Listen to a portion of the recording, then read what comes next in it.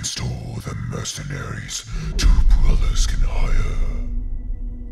All the weapons Manco can produce, they will send unto you. Only them. Shoot and stab until it is done.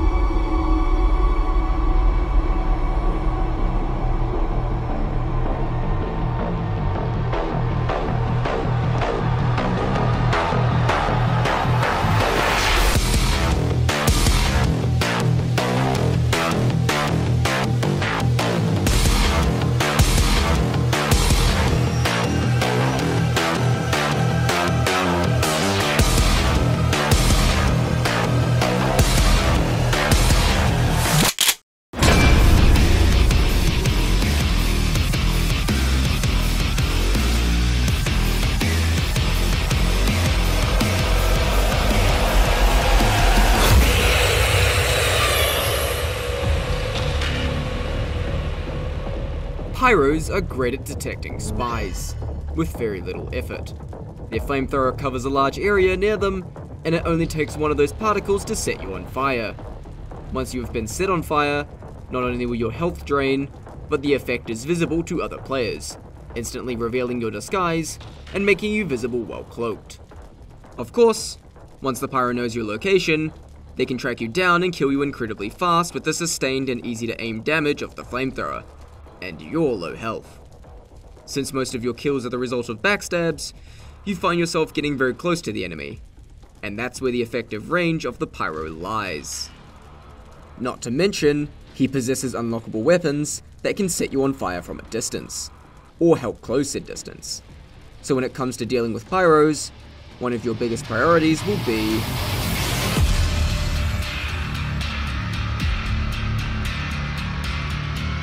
in order to survive against a Pyro, we need to learn how to avoid them, and how to get away in the case you do get discovered. Since the flamethrower is almost always the way you'll get discovered by a Pyro, it's especially important to avoid it. A good way of avoiding it is to learn about the danger zone. The danger zone is in an imaginary circle around the Pyro, that roughly gauges the range of his flamethrower. If you are in the danger zone, you're one quick spy check away from being discovered. But if you're outside the danger zone, you literally cannot be set on fire.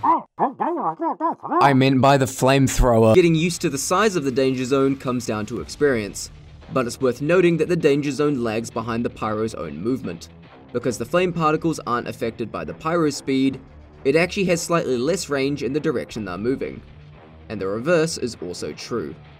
Also, the flamethrower, like most weapons in TF2, has a distinct noise. So put on some surround headphones and keep your ears open, as you can often hear a spy check coming before you even see it.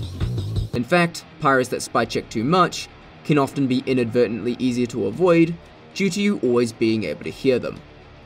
Another part of avoiding Pyros is... Hey, I'm a Pyro main watching this video so I can kill spies better! predicting them. As mentioned before, being able to hear a Pyro before you see them is a good way of avoiding them, but it also helps you gauge how spy check happy the Pyro is. Try to find paths that the Pyro isn't covering, and simply stay out of the danger zone. Pyros tend to have habits of places they spy check, and the order that they do so. Understanding those patterns can allow you to slip past.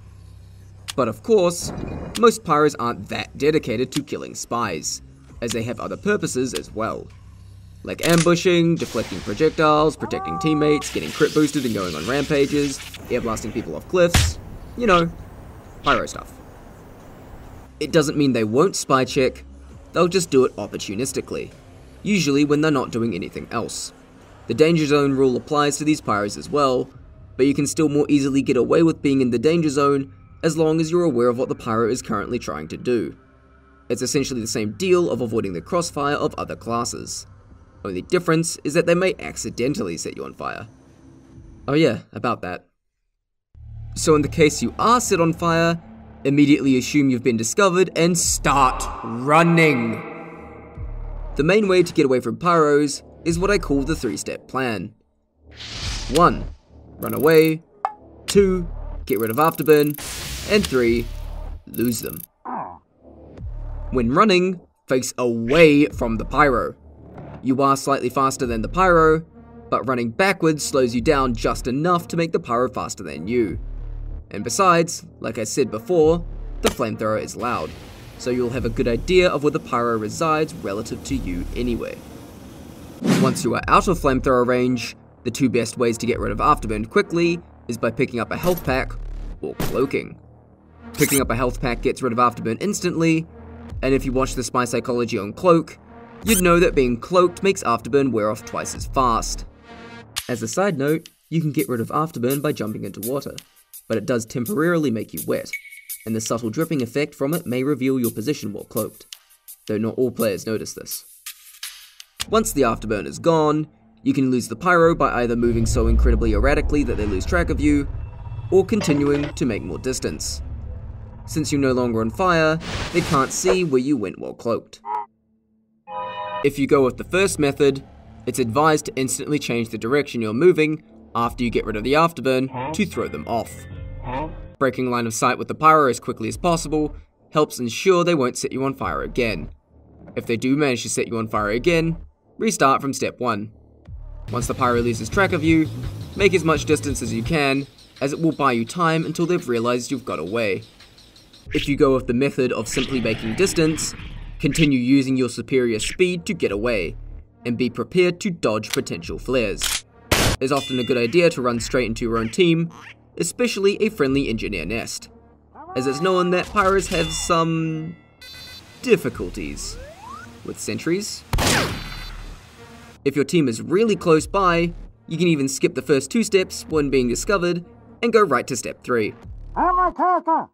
Well, most of the time when trying to kill a spy, pyros won't use ear blast because it kind of helps them get away. Just be very wary of cliffs. The pyro often chooses violence, but at times, so will you.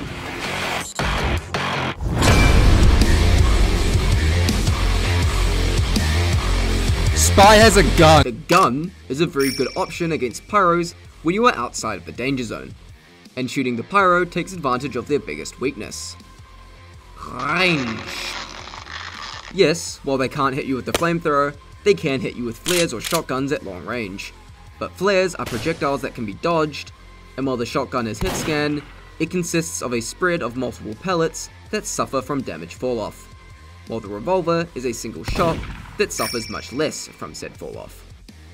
The point being, the further you are from the pyro, the bigger of an advantage you have against them, as your ranged options are superior to theirs. Speaking of another thing you can do about the flames, that one knife. You know the one. While it was mentioned in the knives video about how it helps you getting away from pyros, the 1 second of full fire immunity can also help you in combat, as the pyro literally cannot damage you for 1 second as you pump him full of close range lead. Of course, you do need to actually hit your shots in this situation, or else you'll join your knife in being melted. However, the Spicicle isn't the only knife that has value in combat, as you can, trick stab. When you're in the danger zone and the pyro has too much health to gun down, landing a trick stab can save your life. Pyros like to run into you, but that also means they can run into trick stabs. Though this video also isn't a trick stab tutorial, if you've got no other option, it works as a last resort, even if you just throw yourself at the pyro and hope you land a stab in the confusion. But note that trick stabs are inconsistent, as you may mess up the execution of one, and if the pyro sees it coming, they can just simply not walk into the stab. Pyros that think they got the jump on you can often be surprised by a quick reaction on your part, or by mixing the usage of your gun with your knife. If the pyro's health falls below 41, and you're struggling to hit the final shot, you can run at them and finish them off with a butter knife. So when fighting a pyro, make full use of your arsenal. But it's about time we talk about theirs.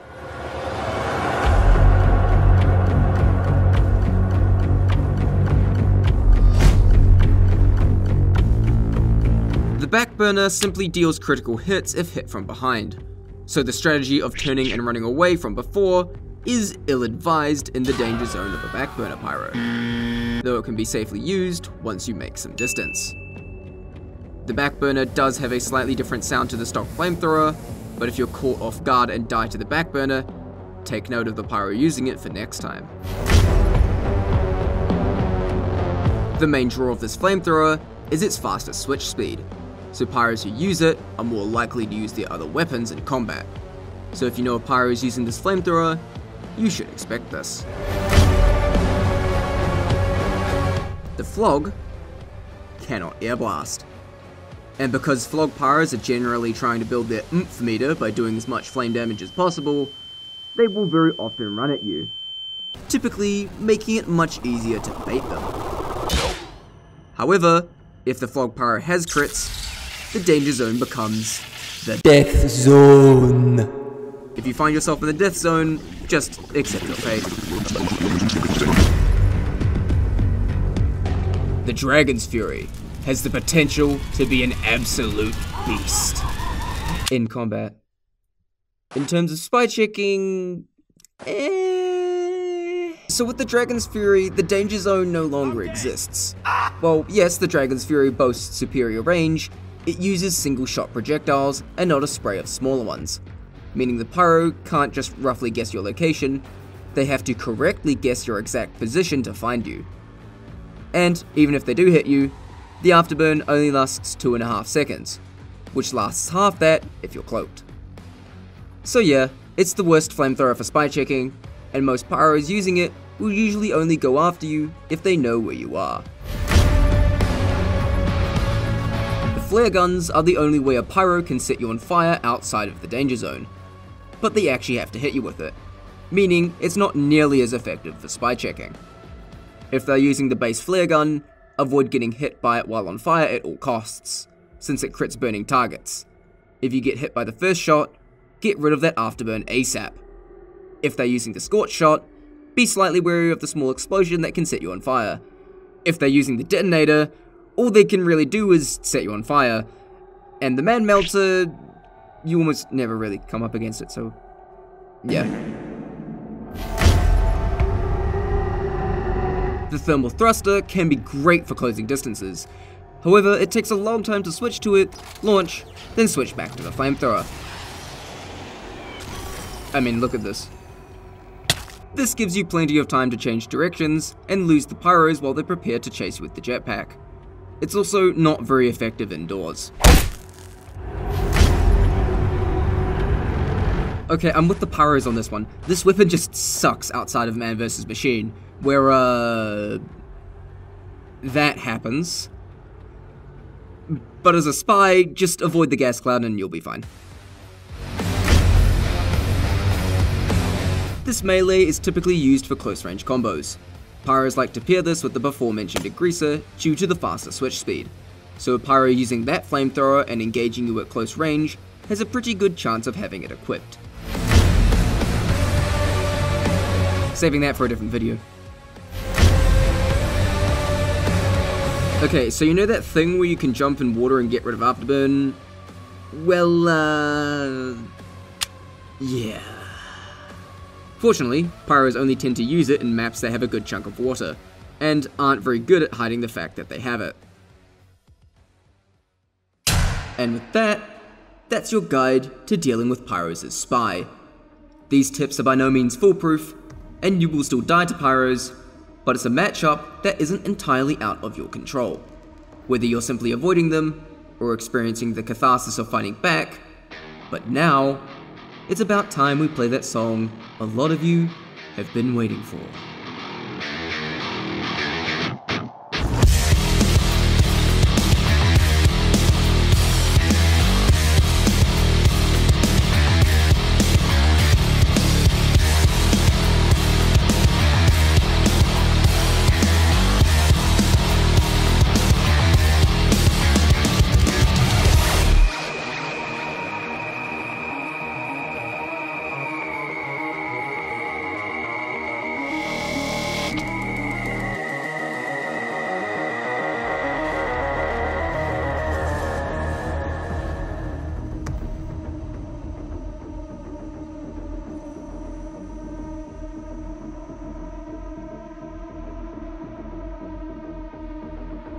Oh, touching the bro, sentry. it just delete.